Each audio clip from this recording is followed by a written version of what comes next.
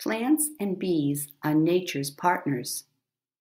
Plants need bees, and bees need plants, and people need both to live. This week in science, we will learn about plants and bees. Before we continue, please notice the blue words with the line underneath.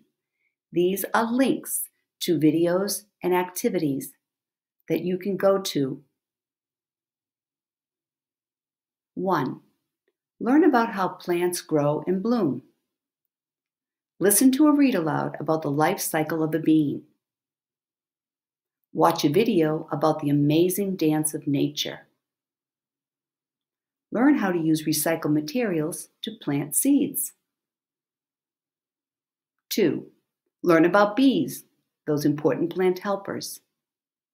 Listen to a story about a colony of bees.